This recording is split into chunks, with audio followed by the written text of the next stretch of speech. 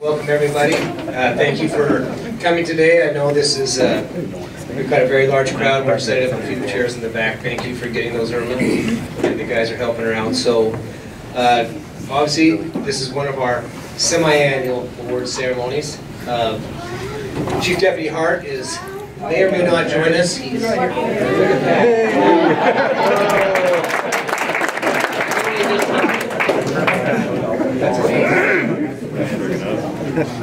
Now we can actually start. So let me explain. Chief Deputy literally drove over to Rexburg last night to work on the Lori Vallow case. He's deeply involved with, coordinates everything on the Chad Vallow and Lori Vallow case. So he had to be there this morning for very important meetings, and we'll probably have to fly back out of here Monday. So we appreciate his efforts of literally going from there to here today just to be here for this ceremony. So thank you, Chief. I know that was a heck of a strain, but appreciate you getting back here. So today we take these opportunities to thank a lot of people in service with our agency and those who have had the opportunity to retire and move on in their lives and in their careers. So really, we think this is a very important aspect of what we do. This is something that we try to involve as many people as possible, because as you can see by the number of individuals and families that are here, it's not just important to the people that we recognize today, it's important to the families that not to just be here, but to see what their folks go through on a day-to-day basis, and why it's important that they have the support of each and every one of you. Before we get too deep into this, as you all know, our chaplain, Reverend Bill Roscoe, is normally here to give an invocation. Reverend Roscoe could not be here today with a pre-scheduled meeting, so I have asked Commissioner Brad Holton to come forward and give a invocation for us today. Thank you, Commissioner. Let's pray. Abba Father, we come before you with grateful hearts. We come to you all too often with our grocery list of things that we need and that we're worried about. Today's an exception. We come before you with grateful hearts that people have attained excellence, that people we are proud to serve with, people that we are proud that protect us. So Father, we ask a special blessing on those today, everyone in this room. We pray for their safety. We pray for wisdom as they deal with difficult situations. And we just celebrate with you people who want and try to do the right thing. Be with this ceremony and bless the ceremony itself and the people that are here. In Jesus' name we pray. Amen. Thank you very much, Commissioner. I really appreciate you doing that. Speaking of traveling, I just flew in from Washington, D.C. after being back there in your swamp, not my swamp. Little humor. Damn little, whatever. Oh, by the way, I swear a lot. Sorry, I know you got kids here. I'll try to refrain from the worst of it. So, you know, it's an Irish Catholic cowboy sheriff. I don't know what else you would expect. But I brought a couple of points of interest just because this is a very tumultuous time in our country. It's a very tumultuous time for law enforcement and what the sheer magnitude of what law enforcement faces. But not just law enforcement, the citizens of our country. So I've had the opportunity, obviously, I serve on the National Sheriff Association Executive Committee. I was just moved into the first vice presidency of the National Sheriff's Association, so I'll be taking the reins as president a year from June. And it gives Idaho the opportunity to be represented as well as the western United States. And part of those western United States is our southern border. And when we talk about border issues, we don't just talk about the southern border, but the northern border and our maritime borders as well. But we have had unprecedented support in taking part in 2 summits across our country. We had a summit in Sierra Vista, Arizona about 3 months ago, and we had the tenants of the National Sheriff's Association who sponsored it, the Southwest Border Sheriffs Coalition, the Texas Border Sheriffs Coalition, and as significantly the Western States Sheriff's Association, which represents all 17 states west of the Mississippi, and then As importantly, again, the major county sheriffs association of this country. So the cities like Miami or counties like Dade County, Los Angeles, near Dallas, those folks have a similar association, and they have been taking part in these summits. Why is that important? It's important because they are the major counties like San Bernardino, those places which represent even larger numbers of sheriff's deputies than we do. But we have come together, and I think it's really paramount to talk about this. We've come together, and just last night we issued a press release nationally. You can look that up on the National Sheriff Association the website or Facebook. And basically what we're doing, because we're not getting the support we believe you all deserve in Congress, that you all deserve from our administration in the White House, we are now taking upon ourselves to call out the true criminals that are driving the fentanyl epidemic, the sex trafficking, the human trafficking crisis in our country, and the two prominent players are the Sinaloa cartel and the Jalisco New Generation cartel. We have actually named them publicly for the first time ever. And so we are calling them out, and we're calling from the American people to do something about the devastation and damage these transcontinental criminal organizations are doing to our country. And we consider it very strongly a national security threat. Without any question, we are asking Congress and the President of the United States to declare them as a terrorist organization for what they're doing in this country. So I felt it's important to announce that. Those are the types of meetings I have the privilege to attend and represent you all at. We had 6 days of those meetings and committee meetings. I serve on at least 6 committees for you on the National Sheriffs, including Border Security and Government Affairs. I'm the Vice Chairman of the Government Affairs for our national program. Those are the issues that we're dealing with back there. Those are the issues that every one of our representative sheriffs came from across the country to convene and talk about. And we do believe we're moving the needle, but it's a slow push. It's hard, but it's a big lift, and I'm honored that I'm able to go back and do that. And we'll be meeting, of course, we're going to be on the border in Texas in McAllen in April, and we'll be taking up these same issues, and we'll give the people who join us in McAllen, Texas in April at our Southwest Border Sheriffs and Texas Border Sheriffs meeting a chance to tour the border and see for themselves what's happening to our good men and women in Customs and Border Protection and our sheriff's officers who are literally dying on the streets down there in this fight against the cartels. So, I don't ever give very cheery speeches anyway, so it's not out of the ordinary. But I do want to bring that up because it's important that we all know the magnitude of what this day is about and celebrating what you all do, what these officers are being recognized for because of the fight that we're in to keep America safe and to keep the public safe. I'm obviously known for giving some quotes, and I thought this was appropriate talking about what I just gave to you.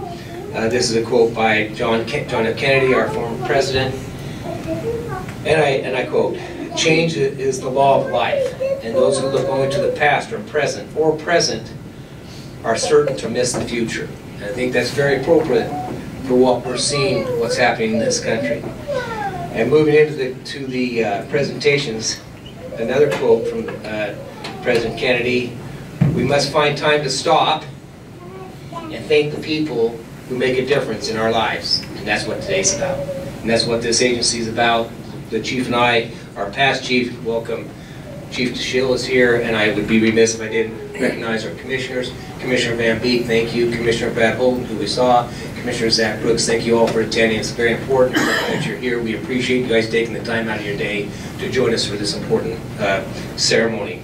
So, Bunny will kind of keep me on track, or she'll try to, right? And we're going to start with our years of service pins.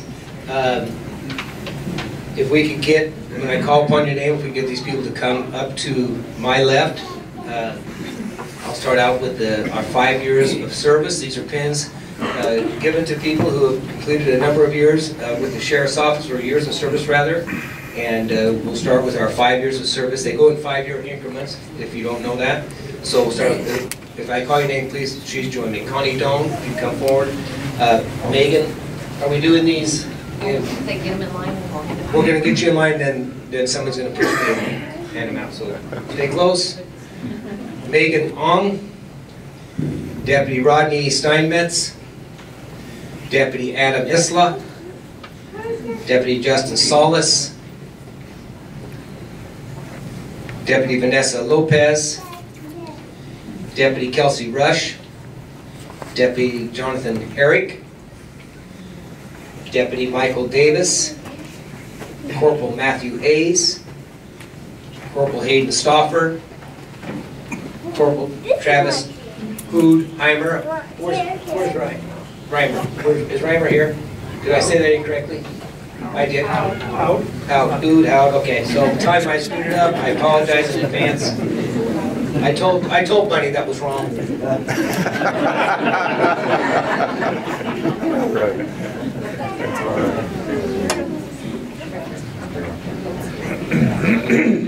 we're going to get pictures individually, right?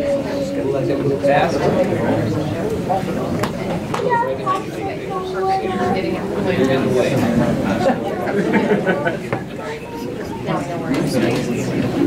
Alright? Perfect. Good move, Connie.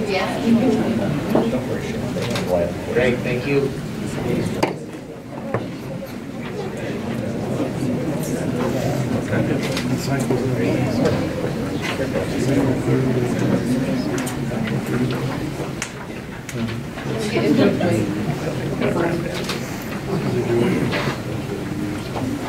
Don't worry, we're going to have a photo.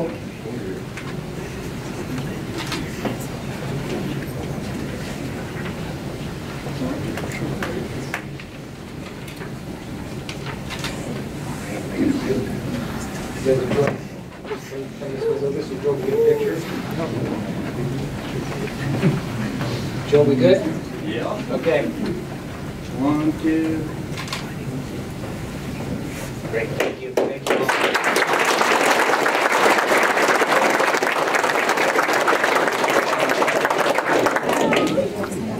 By the time we're done, Joe and I'll have Bunny kind of worked out on this system, how it works. She's got a new nickname, but I don't know if she wants me to give it to her in front of you all. If you're a Star Trek fan like I am for almost all my life, so you might remember 8 of 9 who was assimilated by the Borg. 7 and 9. 7 and 9. So 7 and 9 was assimilated. I'm just saying.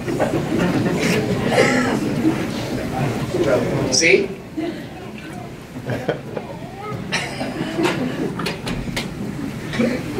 It's very hard to move on from now. She's a little bit detail-oriented. How's that? Very detail-oriented. Mike knows what I'm talking about.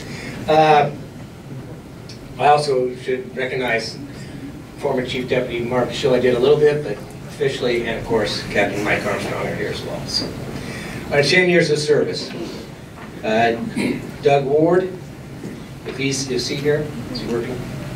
Doug Ward, Sharon Strauss, Deputy Robert Vandershans, Detective Nicholas Whittier,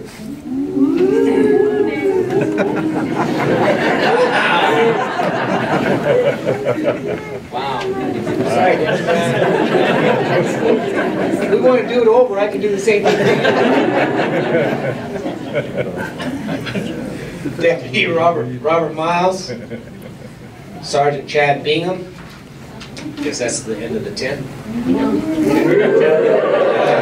Right on.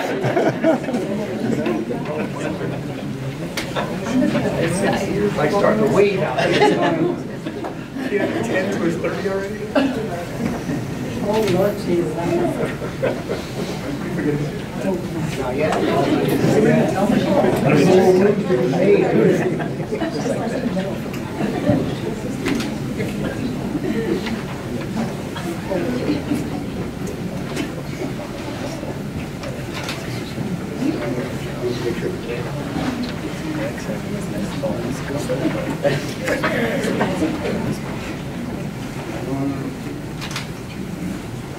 Great, thank you guys.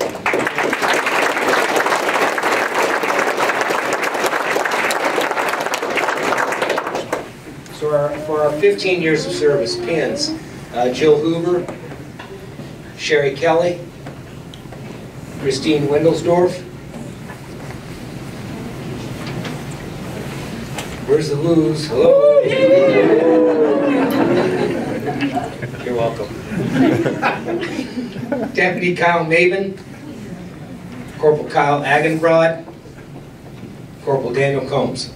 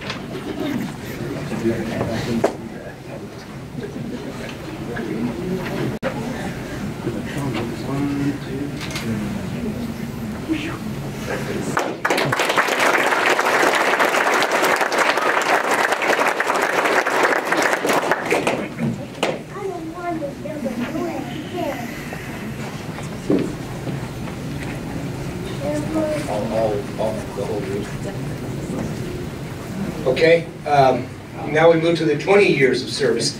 And as I go through this number, just think about that, what that means, 20 years of service in law enforcement.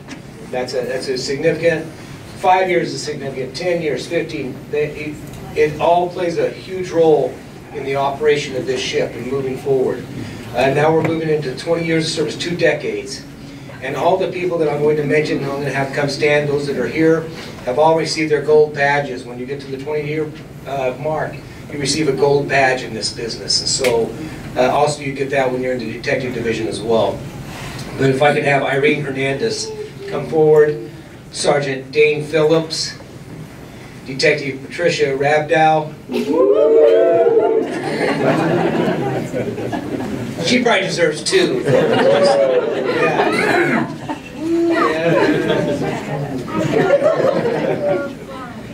Yeah. Lieutenant Doug Gately. That's kind of lacking for you, bud.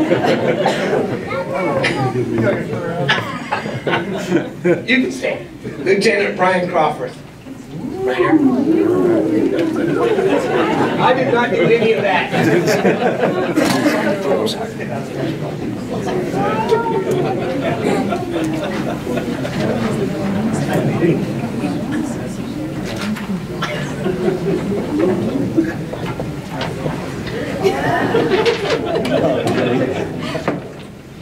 You're welcome.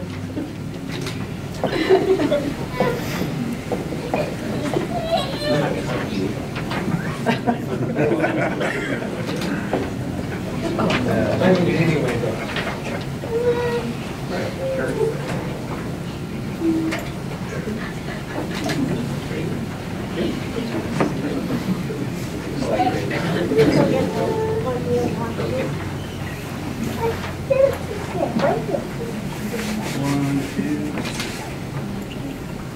Great. Thank you.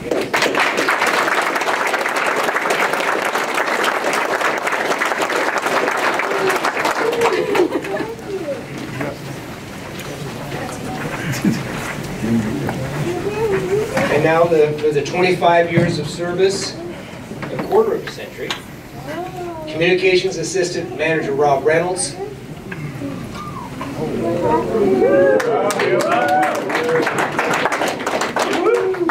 Communications Manager Roxanne Wade.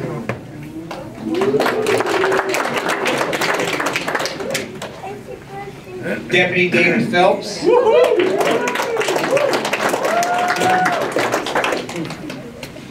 And Detective Greg Folk. Hopefully Greg can join us, but tremendous accomplishment, 25 years of service. Rob, thank you. Congratulations, man. Thank you.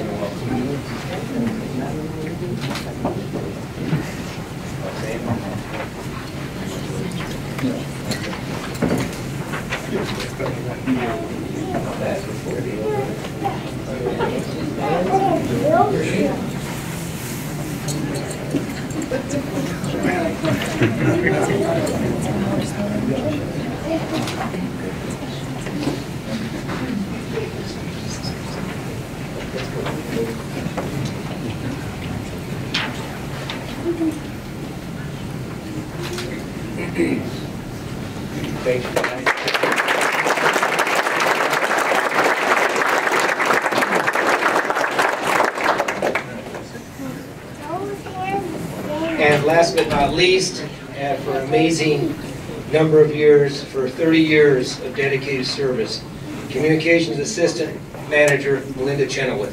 Yeah, yeah, yeah.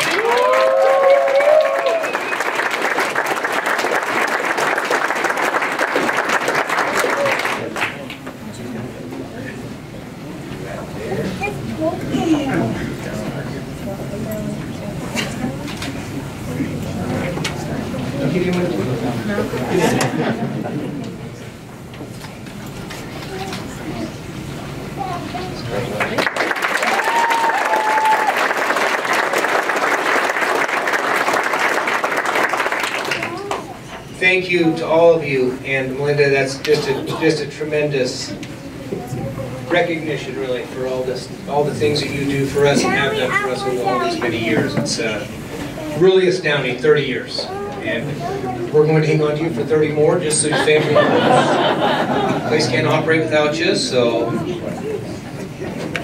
the needs of the many outweigh the needs of the few, right? Right, Seven? All right, so next I'd like to move to the transfers and promotions. Those recipients who've been granted a transfer or received a promotion since the last award ceremony, and I think some of these are ones that some of my letters didn't get out, but I have rectified that. So if you had not received your letters, that's on the sheriff, that's not on anyone else. That's my responsibility, and I apologize for not getting those out to you. I took care of that upon getting off the airplane. So that is done. This is really important because we see people moving to different divisions, different sections within our sheriff's office to augment or to pursue different disciplines that they want to within the agency, but also with their promotions, and especially moving up in the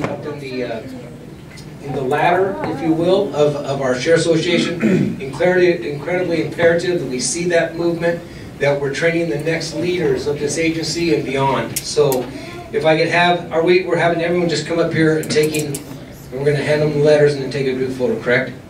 And some of the guys might not be here if they're with the City County Narcotics Unit, but I'll read out the names anyway. So Sherry Kelly, transferred to City County Narcotics Unit.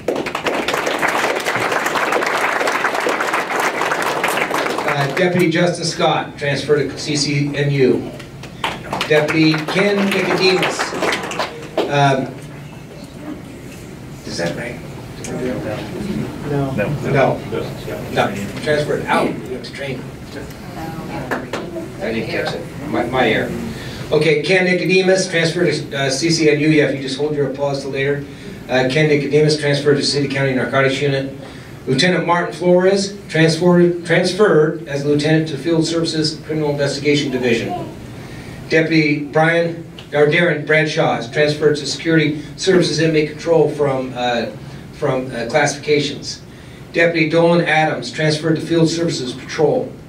Deputy Brian Richard, transferred to Field Services Patrol.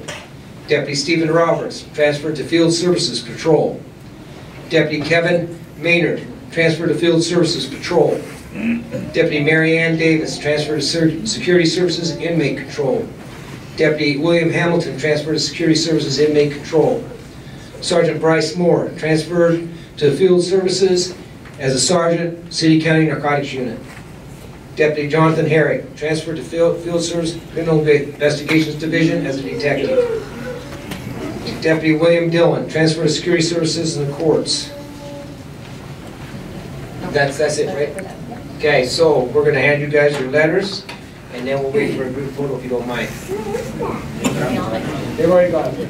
We're so efficient around here. See, I told you they'd get it worked out. Okay. 1, 2. Boy, I should have prayed.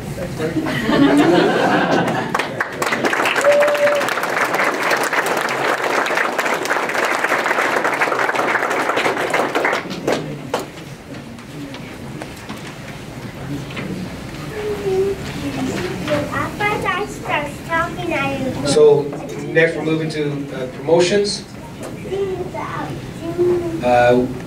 We're having these people come forward, correct? Evangelina Oregon. was promoted to administrative specialist, senior administrative specialist, excuse me. Deputy Stephen Craig was promoted to corporal. Deputy Isaac Hodges was promoted to corporal. There probably should be a woo on that one. Yes. Only because I know he'd want that. And I didn't do it for for Corporal Craig because, you know, whatever. But I think he wouldn't have wanted it, but Hodges just seems to have that. I'm referring back to the video that we did, right? And your singing abilities in the car. So cool. Without further ado, if you don't mind, I'll go ahead and continue. Thank you. Deputy Garrett McCrae, promoted to corporal. Corporal Sean Weigelt, promoted to sergeant. Corporal Jace Thompson, promoted to sergeant. Corporal Russ Donnelly, promoted to lieutenant. And not last but not least, if we have Lieutenant Chuck Gentry, who was promoted to captain.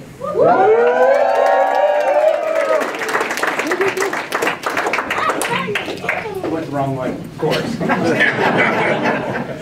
Well, you're in the building, so that's a good start. You made it to the right room. I'm here. I like it. So if we could have Chuck, is your wife here present? Yeah. If we could have Prettiest one in the room. Right Mrs. Gentry come forward. Obviously, we didn't tell anybody, but we'd like you to pin the badge on your new captain, if you don't mind. Oh, wow. Cool.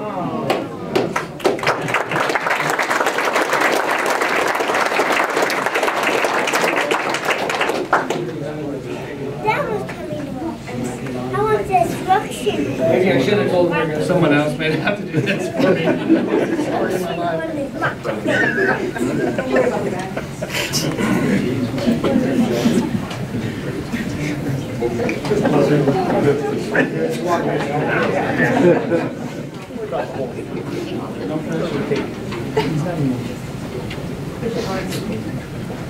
They go straight. Like this.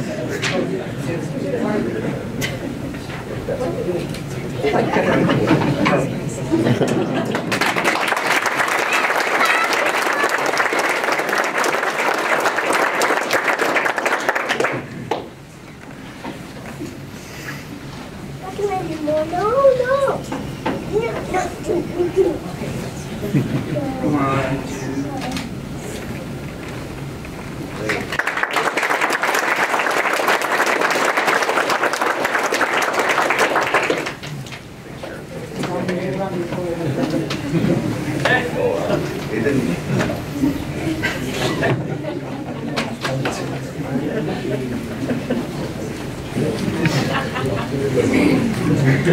Congratulations. Congratulations. Thank you. So that concludes our transfers and promotion recognitions. Thank you for doing that impromptu. We appreciate it. We didn't warn you on purpose. We didn't want Captain Gentry to screw it up somehow. Why you hired me, boss? I know. It's awesome. Next, we're going to do the Employees of the Month. So each month we recognize the command staff receives nominations for the last 6 months of individuals who have gone above and beyond call of duty in their particular sections. And so we recognize them with the employee of the Sheriff's Office for that particular month. Again, these nominations are given to the command staff, and they're thoroughly vetted and then voted upon by the command staff themselves to award that individual. So if I have my first one up here, the Employee of the Month for September 2022, Deputy Cherie Wright. If you could join me at the podium.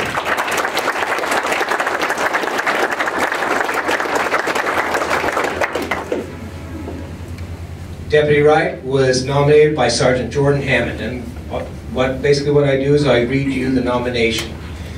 Deputy Wright is dedicated and hardworking and often goes above and beyond, exceeding the goals set by our team. Deputy Wright is a full-time peer training officer. She regularly trains new deputies and is always willing to do whatever is necessary to help them achieve their goals. She's willing to go out of her way to ensure new deputies are trained properly so they can have continued success within the Sheriff's Office. Deputy Wright also volunteers on her days off to come in and teach new hire classes. She has a wealth of knowledge to share and delivers it in such a way that makes it a positive impact. Deputy Wright has volunteered to keep track of the many Spillman logs and recreation schedule logs that the team is required to complete for every shift. Her attention to detail has resulted in her team having the fewest missed logs of all the teams year to date. This is just a small, selfless example of her dedication to her team and represents that she will go the extra mile to ensure team success. Deputy Wright is heavily relied upon her team and supervisors and never fails them due to her dedication to the team.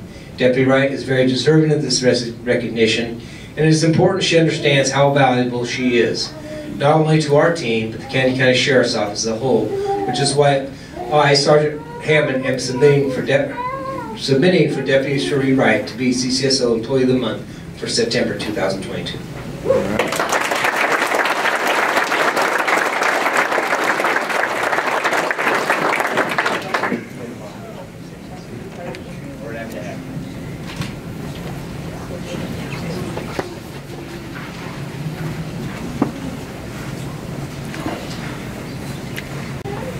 I am deliberately moving the October Employee of the Month to the end of this because there's an additional award that individual is going to receive. So we'll bounce back to October and we'll move to November. November 22, we have two persons who have been nominated for Employee of the Month and are awarded that designation. If I can have Deputy Justin May and Corporal Zach Karais come to the podium, please.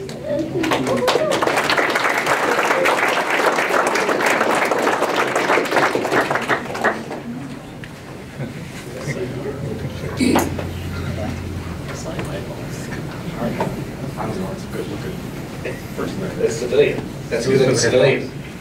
His wife's a lot better looking than he is. Grandpa. The both of you have been nominated by Captain Bill Patchett, Security Services Captain. And Bill states, I would like to nominate both Corporal Zach Karais and Deputy Justin May for Employees of the Month for November. I've attached two letters thanking Corporal Karais and Deputy May for their outstanding participation in two events. Corporal Karais and Deputy May are members of the Canyon County Honor Guard. When asked, both are willing to give up their personal time, their time off, and represent the Sheriff's Office in a very positive manner. In the attached letters, you can see the positive impact these two have shown to members of the public and the positive reflection on the Sheriff's Office. I'd like to read those two letters if I may. Sheriff, I want to pass on my thanks to your Honor Guard for their help at yesterday's annual Veterans Day breakfast at the Warhawk Museum. I reached out to form a joint Honor Guard, and Deputy May responded and brought himself and one other deputy to help out, along with Boise Police Department and their pipes and drums. Our lead Honor Guard member retired last year and I was asked to take over. I don't have much experience, and yesterday I was struggling to form a plan that would look worthy of the several hundred veterans in attendance at the breakfast. Your deputies stepped up and helped create a plan to honor those veterans in a sharp way. I just wanted to extend my thanks and appreciation to Deputy May for his leadership and professionalism yesterday. Please pass along my thanks. I look forward to working with your Honor Guard again in the future. Officer Sally Miller, Nampa Police Department, School Resources Division, Skyview High School. Second letter.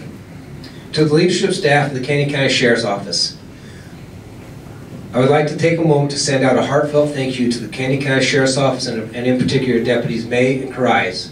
Justin and Zach represented you with tremendous professionalism, grace, and honor. As a color guard, they were able to give our students a glimpse of what it means to honor our flag and our country. This is a glaring need in today's society.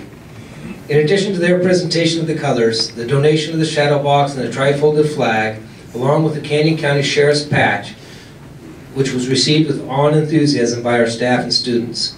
It will be centrally located for all students and visitors to see for a long time.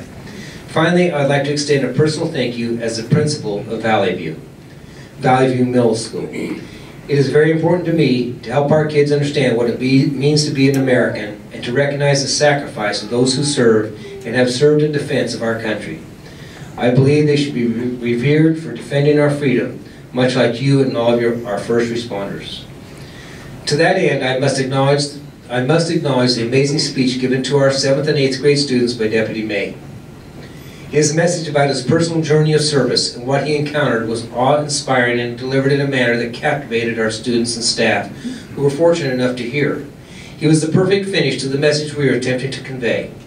One final note, I was also incredibly lucky to have one of the best SROs in the state working in my building. Deputy Hambley is not only considered a part of our staff, but he has become part of the Valley View Middle School family.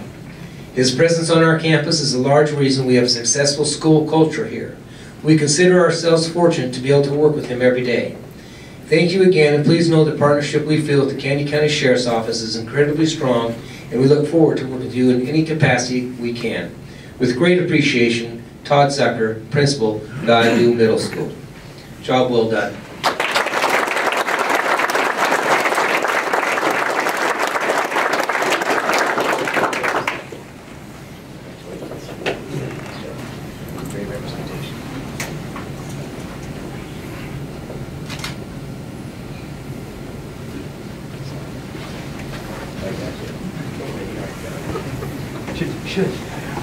You going to the ground would be a bad sign of your award you just got.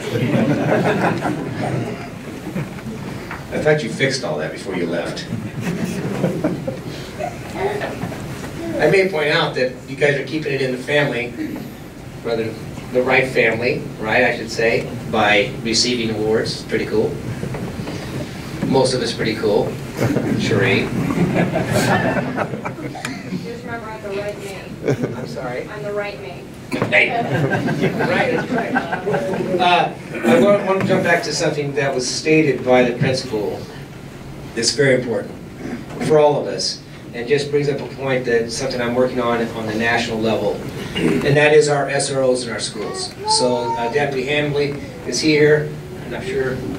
Yes, no. I have just authored a resolution, and it was passed unanimously in the school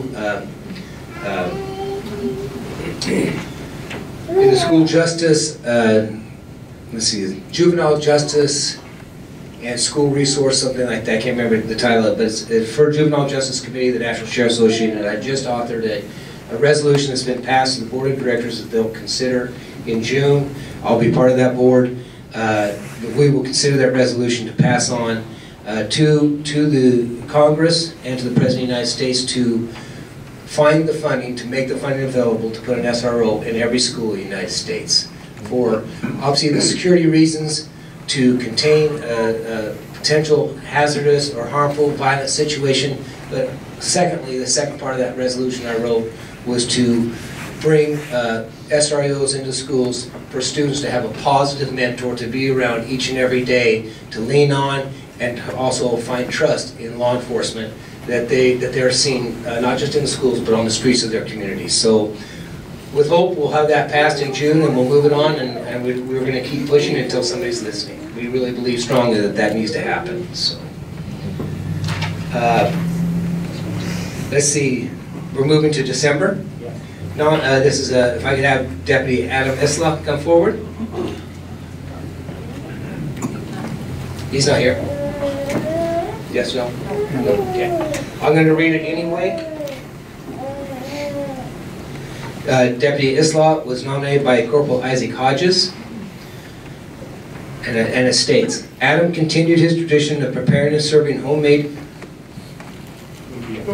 lumpia. Thank you. A Filipino and Indonesian spring roll for the jail staff working Christmas Eve night and Christmas Day. Adam created this tradition to give his appreciation for his fellow deputies that are not able to be home with their families for the holiday. In preparation, Adam organizes friends, family, and co-workers to his house to make lumpia on his days off. The time, effort, and cost Adam has dedicated to show his appreciation during the Christmas season is a huge inspiration to all members of the Sheriff's Office family. So if we can, please give a nice warm thank you to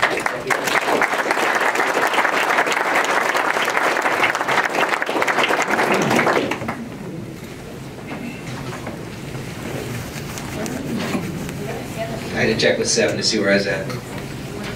So if I could have, falling back to October, Employee of the Month, and then the next award, if I could have Megan Moyer come forward, please. Megan here. Megan. Thank you for being patient.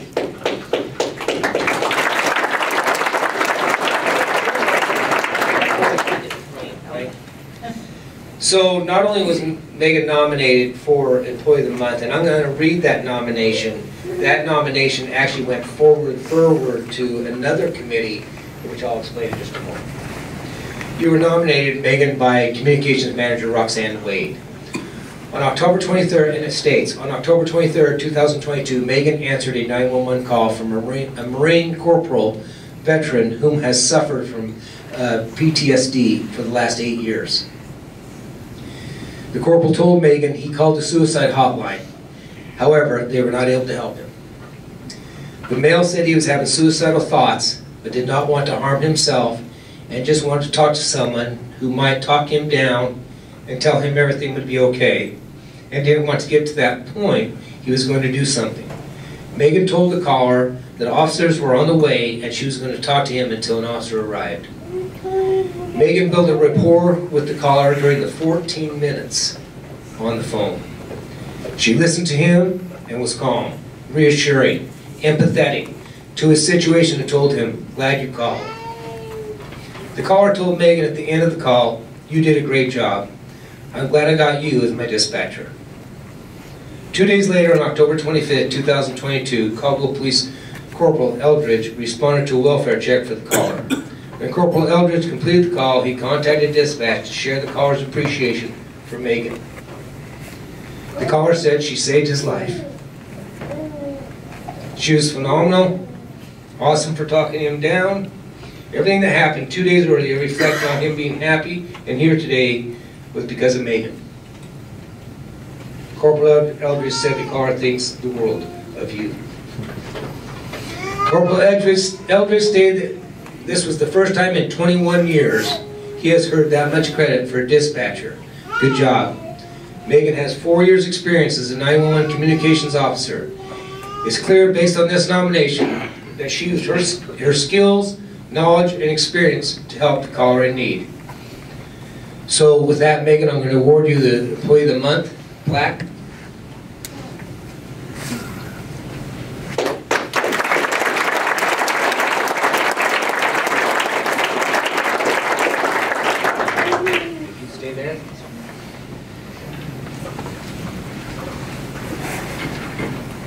The next section is our ribbons and medals. And this validation of Megan's efforts was passed on to the awards committee. And the awards committee has reviewed the nominations that we will see today and presented them, and I have confirmed with the nominations committee my absolute support for their decisions. And today we start with the Good Conduct Ribbon.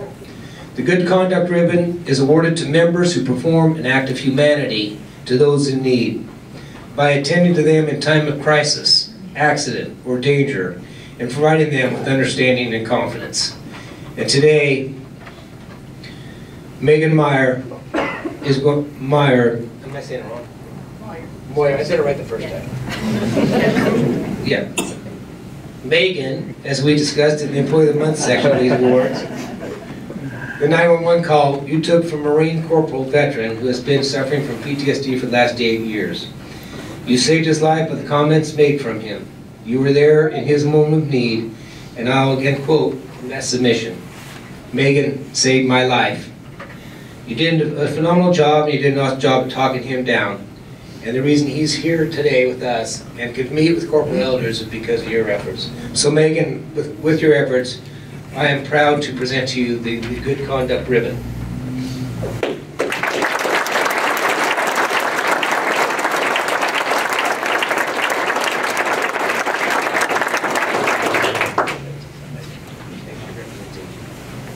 Excellent job.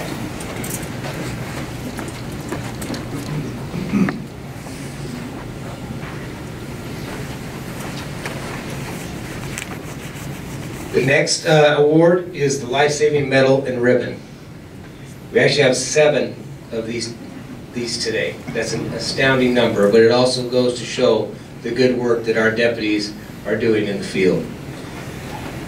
The Life-Saving Medal is intended for all Sheriff's Office members directly responsible for saving a human life. I will read the individual's nomination, then I will award the ribbon. Please come to the podium when I call your name.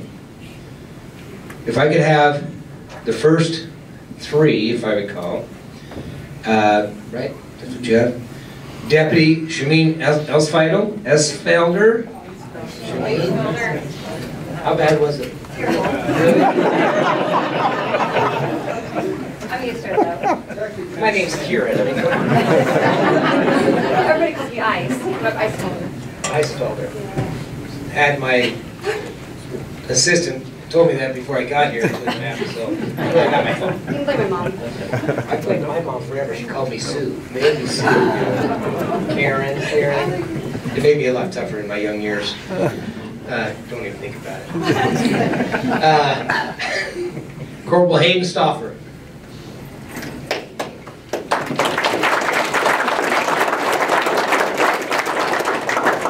And Deputy Jacob Rush.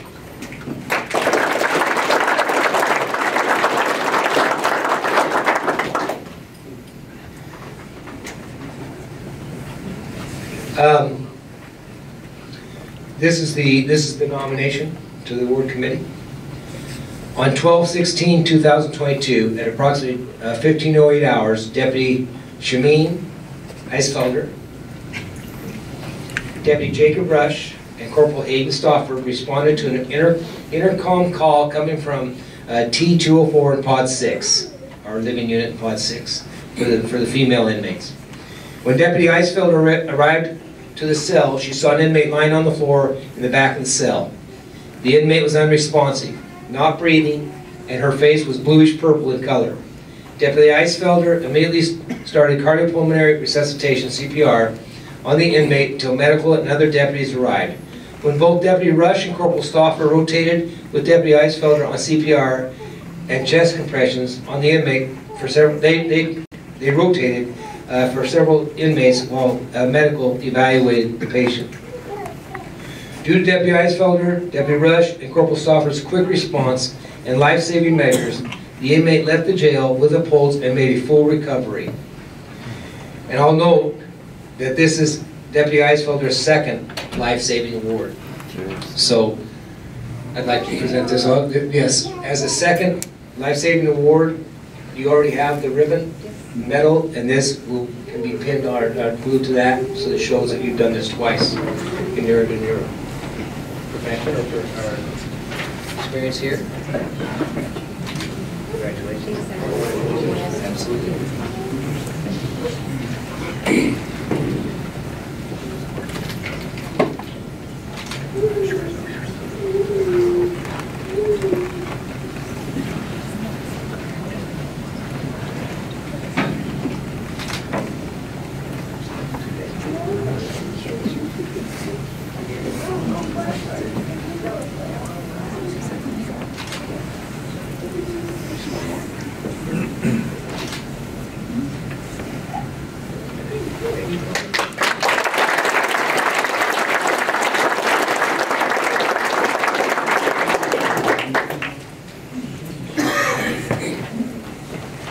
If I could have the next 2 who have been nominated for a life-saving medal, if I could have Deputy Thomas Gomez and Deputy Crystal Gonzalez, please come forward.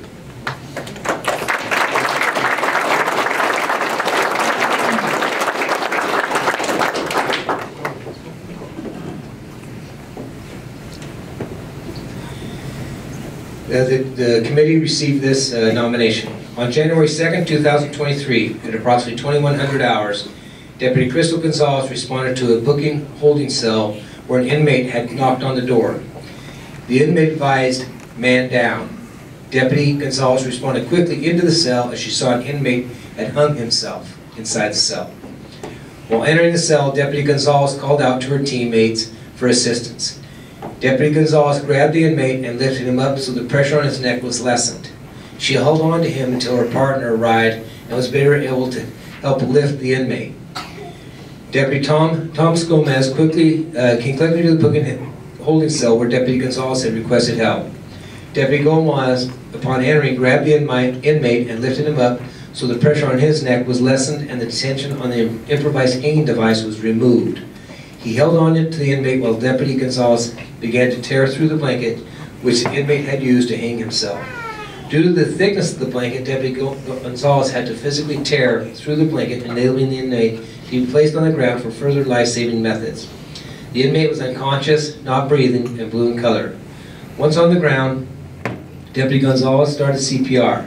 The inmate became conscious within a short time frame and attempted to disrupt life-saving measures. Deputy Gonzalez placed him in handcuffs and was advised the inmate had gone unconscious again and no longer had a pulse. Deputy Gonzalez continued CPR and was once again able to revive the inmate. Deputy Gomez and Deputy Gonzalez stayed with the inmate until EMS arrived and he was transported to the hospital for further evaluation. The inmate was later discharged and returned to custody. Yes, please.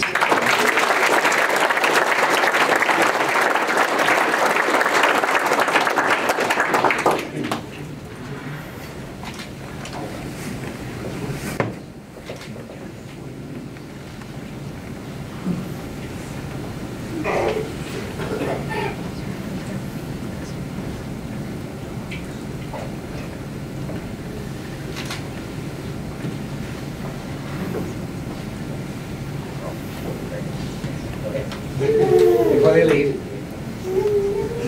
Deputy just corrected this application of Deputy Gomez that did the CPR. So that's the type of people we produce here. That's the people that have saved this man's life. Regardless, we both acted and saved a human life, and we appreciate what your efforts were. Thank you for correcting that small little fact inside the door. Right? Thank you once again, please.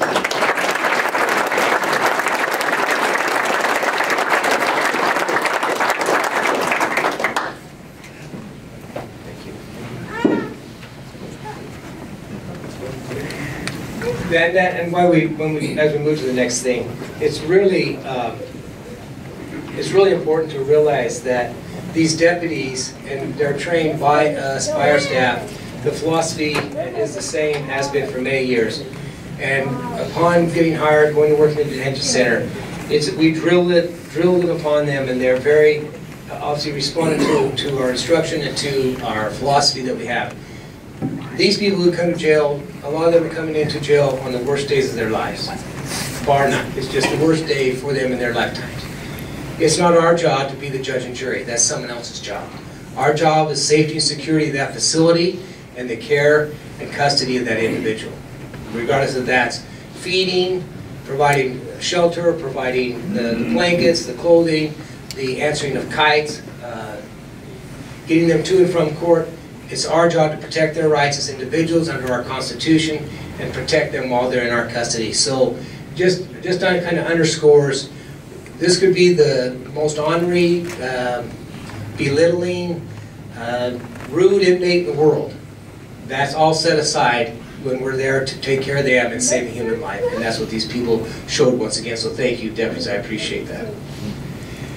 Okay, we're nearing the end, right?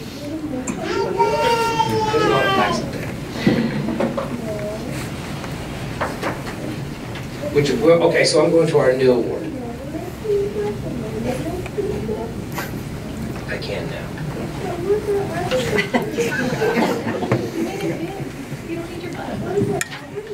Yes, ma'am.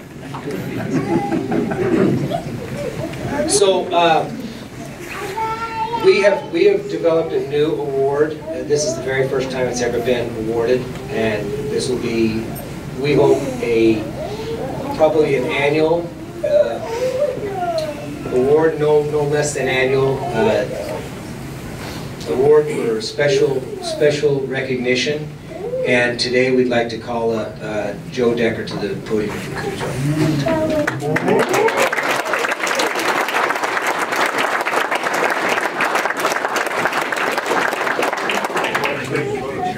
Yeah, who is taking photos? Martha. We like redundancy. So Joe Decker, Public Information Officer for Canyon County, but Joe, as you all know, is a shared employee for, obviously he answers to the Board of County Commissioners, but he's a shared employee for all of us elected officials. That includes Brian Taylor, myself, and Chris Yamamoto, the clerk. Those are the three primaries that he does work for. And then, of course, makes himself available to all other elected officials as well, including, of course, the Board of County Commissioners. But there's so much that Joe does for the Sheriff's Office. We as a command team decided that we would come up with something to recognize you for what you have done for us and what you continue to do for us, for what you've done for us over the last 11 years that I've been the sheriff. And that, and this is lengthy, so I apologize in advance. I'll try to skim through it. But Joe gets requests daily from news teams, reporters, media, other PIOs, people that have known Joe before he became a PIO, and then all the years he's been with the county. And that makes our transition pretty easy when I'm dealing with the media.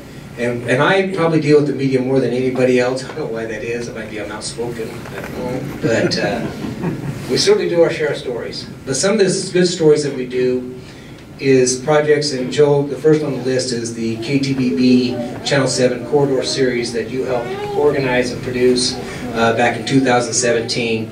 Joe helped me organize and produce a program where I took to the border. I took an NBC affiliate here in town and took their reporters, Tammy Tremblay and one of their senior videographers, literally took them to the border and said, this is what's actually happening down there. That was coming on 8 years ago. We haven't solved this thing yet, but we're getting closer. Actually, 6 years ago, I should say.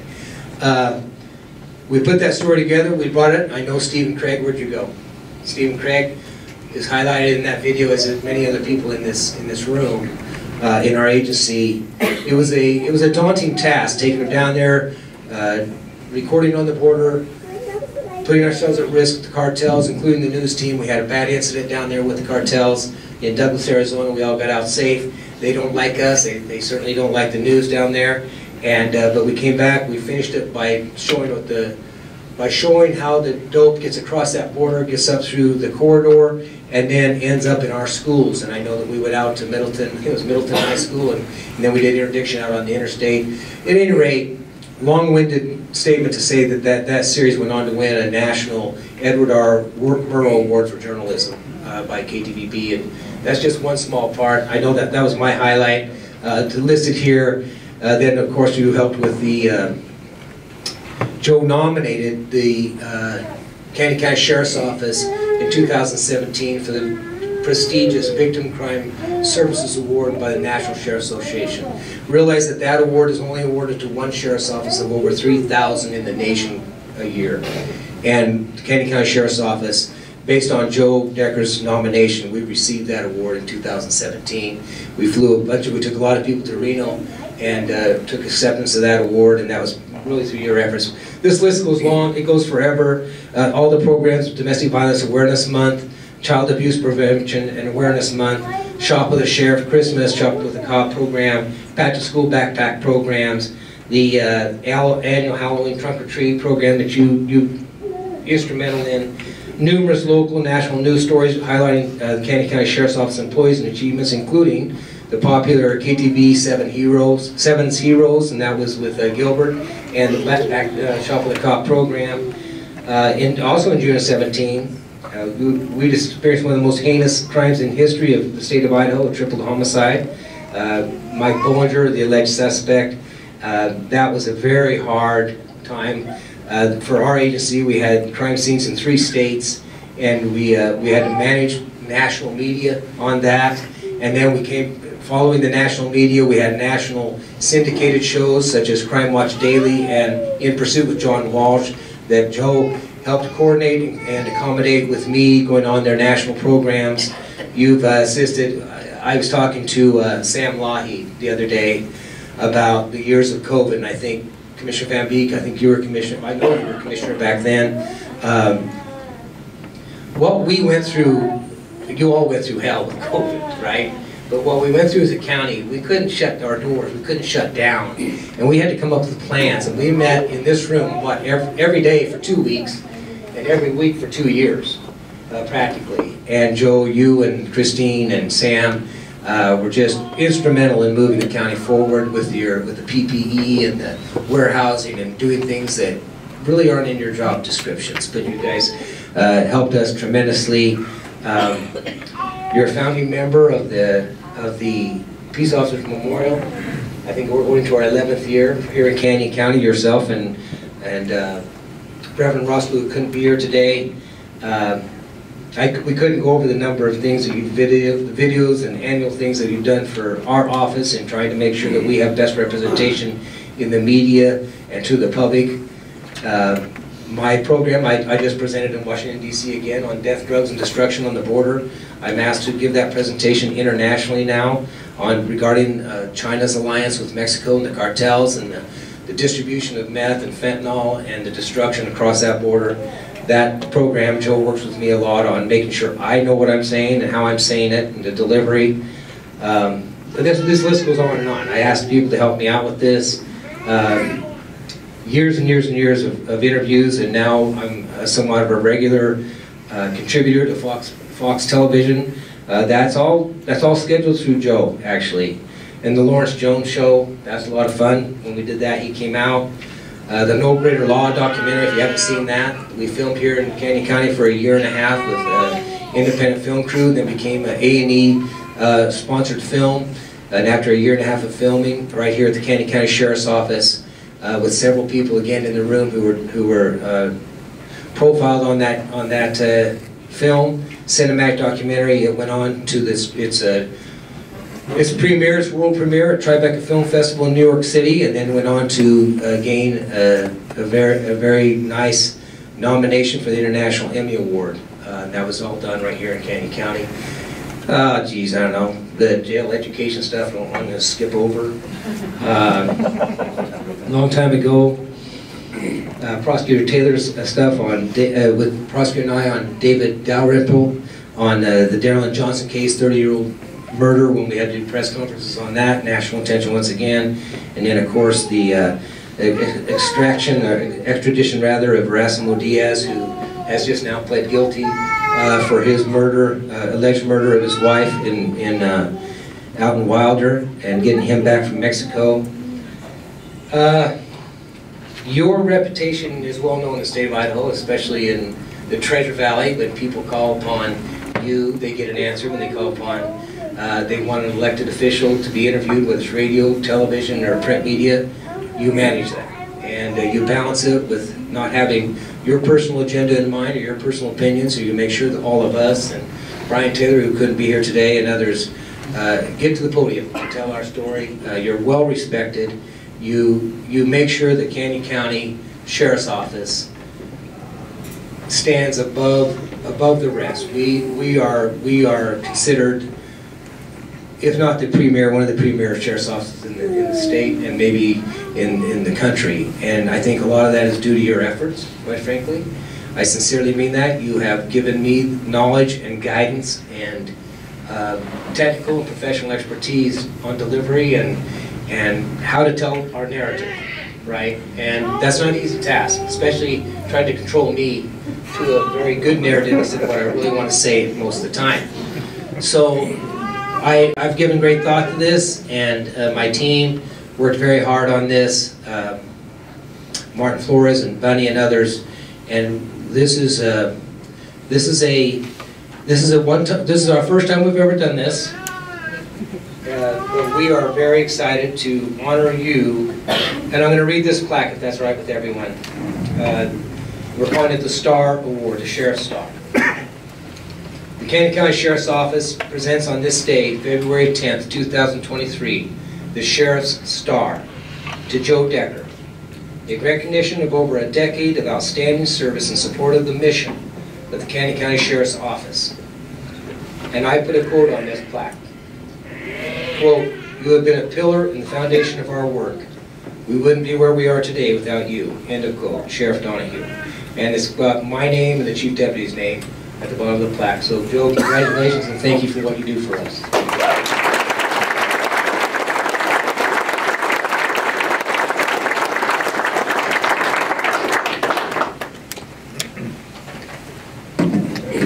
Next, I'd like to go to those who have moved on to retirement from our Sheriff's Office. And of course, I'd like to personally congratulate the individuals on their retirement for the incredible many years of dedicated service, their sacrifice, and what they've done for this agency, Canyon County Sheriff's Office, but really what they've done for humanity and for the public. And again, it doesn't matter how long you serve in this agency, the years of sacrifice you and your family give up, because the family rides this train every day with these officers. It doesn't matter if we're working undercover somewhere, if we're working in the jail, if we're working on patrol, working dispatch, ad techs. It doesn't matter what job you do here. The business can't run without every single one of you, but I can assure you that every single one of your families are riding that day, that night, or day shift with you because you're not home. And if you're in the field, and if you're carrying a gun, they don't know if you will come home. And so, a lot of stress, a lot of sacrifice, and we recognize that. And I think that's something that we as professionals in law enforcement haven't recognized enough over the years. And I can tell you from the national level, we're just now starting to figure out how much we've been behind in officer wellness and family wellness, because our eyes have always been on the target and the mission. And sometimes we forget about those who are getting us into the car, getting us into the field, getting that done, and bad on us. But the silver lining is that we are making a shift as national sheriffs, as national law enforcement, to correct our missteps. And as your sheriff, I can tell you that we're making this a high priority to correct that, and so you have my pledge. But with that, we hope you've all found success and happiness in your lives. I know Captain Armstrong is a new grandfather. I've given very expert advice on how to handle that, being a new grandpa. Told him that at 2 years old, he can come to your house. Don't change any diapers, that's what these people are for. So far it's working good. But anyway, wow, I'm gonna get so beat up. I'm so glad Jeannie's not here. She was gonna come too, I couldn't have said what I just said. If I could have, I'm going to call your name and the years of service, and I could have you all come up here, please. Barbara Town, 5 years of service. Please come forward.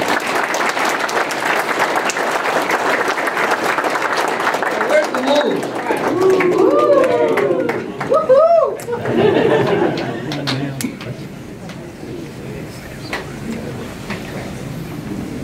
Oh, go ahead. My mistake.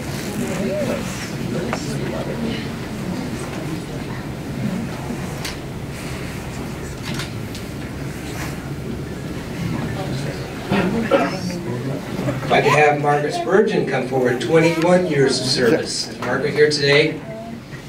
Mike, is she here? I thought she was going to be here too. She got a special cake. She did get a special cake. Margaret, she's never done anything else other than CCNU, has she?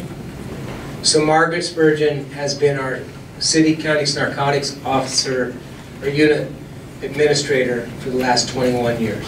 So she has been housed with our Narcotics Division in covert off-site locations for the last 21 years. And she decided that when her captain, Mike Armstrong, was going to retire this year, she said, I'm going to take the same opportunity and go out on the same day. So she did, and roughly within the same few days. And we just want to honor Margaret for her literally 21 years of doing analysis and getting the guys in the field and talking about somebody who didn't know if their team was going to come back at night. That's Margaret Spurgeon, but she's been a pillar of our community and a pillar of the Sheriff's Office. So I want to recognize her, so please, in her absence.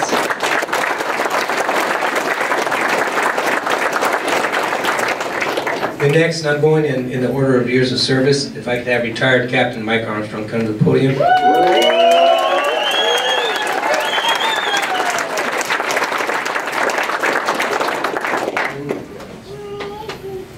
27 years of dedicated service. Mike, congratulations, boss. Thank you.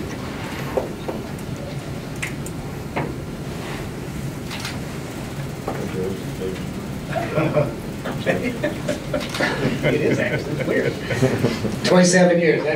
That's amazing, and we're going to miss you. But thank you. And Mike, how many years in the military? 8. 8 years is what I thought.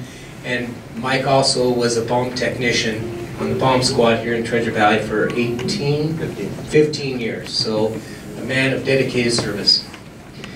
Next, if I could have retired Deputy Robert Johnson come to the podium. 35 years of service.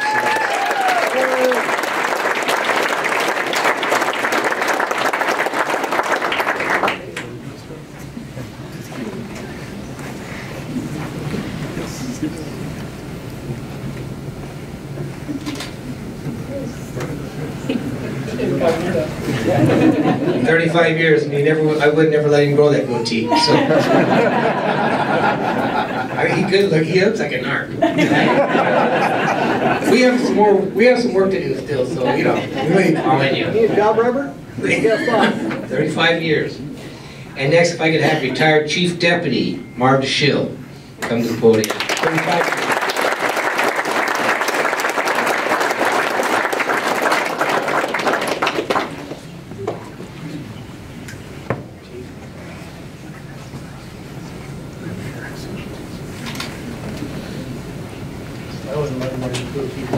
Yeah. There's a trend I can see happening. Look at these three. Thank you, Barb, for showing good now. Just think of the combined years of service that I just mentioned with these 4 individuals alone and what they did. And Chief Deputy just retired this last fall. My goodness, 35 years, and the amount of work that he did, and literally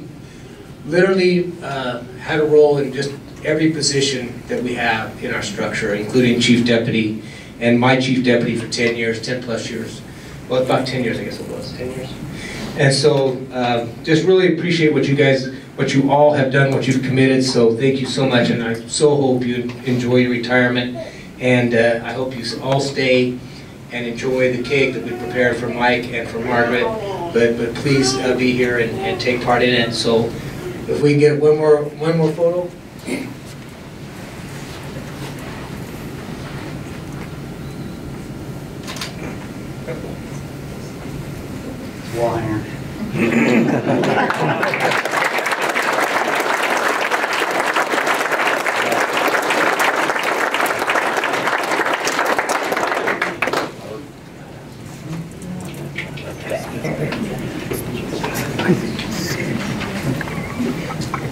So, with that, I went long, I apologize keeping you here, but I really do appreciate everybody coming here. I appreciate the commissioners. I know you're all busy. Thank you for being here to share with what we have in our deputies and our retirees, the years that they've committed under this program, under this office. Thank you for the retirees for coming, your families. We couldn't do it without you. And we are a family, as you all know that. We're a little over 300 strong family, but we're a family. And I'll end this with a quote from, again, President John F. Kennedy, a great man. And I quote, "A man does what he must, in spite of personal consequences, in spite of obstacles, dangers, and pressures, and that is the basis of humanity, morality." President Kennedy. And I think that what you saw today really codifies what that means and what these people give up to do what they do each and every day. So thank you for coming, thank you for being here, and congratulations to all of you.